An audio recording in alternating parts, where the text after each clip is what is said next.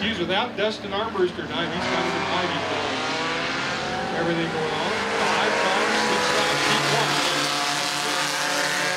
1. Mentioned earlier in the 57X car, Brady D. Barry, you can't keep it in the division.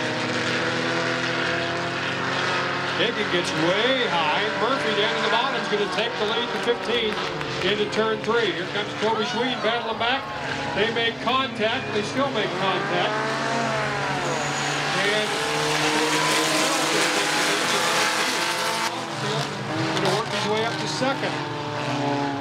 Higgin third is the Murphy and Schween still battling out back in the back. David catches the front pair. Fonesteel's going for the lead down low. Cantrell up high. Right back there, take a look. He might left inside number 4. Tyler Hickman.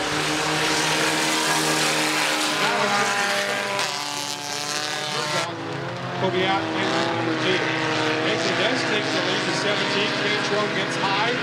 Murphy goes by. Schween looks to go as well.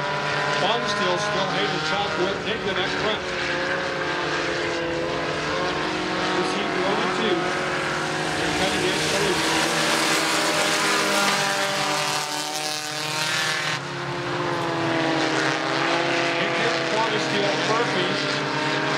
Schween and Cantrell.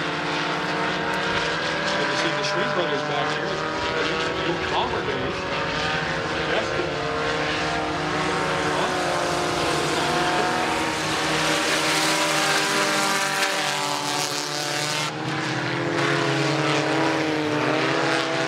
Race for second as Hickman drives away. Fonesteel, Murphy, and Schween.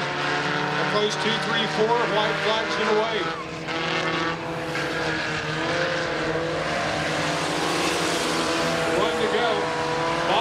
Still holding second.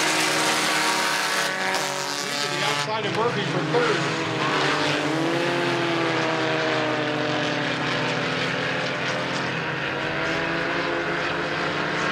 And here comes winner. He's number 1. Going to go to 17th at Kyle Hickman. Race for third. Coming to the flag stand. It's going to go to 15, Randy Murphy. Second will be your 44, Jarrett Fonesteel, your winner of Hayes. The 17 of Kyle Hickman. There's your lineup for your second heat of compact. 17 and 8 to Barton and Dighton, and E3 at Jasper and Utica will make up the front row.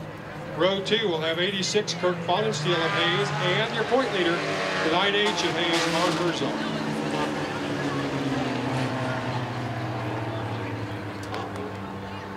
Three heats of hobby stocks to follow, along with 3 heats of sport mods, 2 heats of sprint cars tonight.